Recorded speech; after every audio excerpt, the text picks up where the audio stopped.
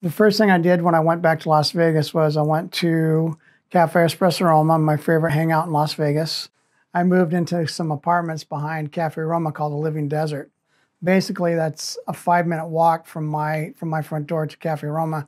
So I just hang out there all the time. You know, I'd like pick up the local rags like Scope magazine, hang out, have coffee, and meet people and stuff. So there was a big concentration of people that were involved in the scene living in that area. So you weren't always necessarily just, you know, playing music or writing poetry or whatever you're doing. We'd all be hanging out together in that area. It was almost, I wouldn't say a commune, but it was definitely a community. I think one of the reasons why so many people were living in that area, it's like the same thing that happened in New York in the 70s in that whole blighted area. It was cheap.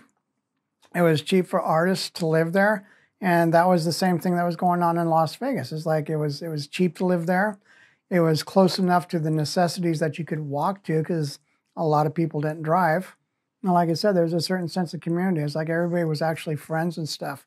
There was no, I'm better than you or my band's better than you or da-da-da-da-da-da. It's like everybody was there to support each other.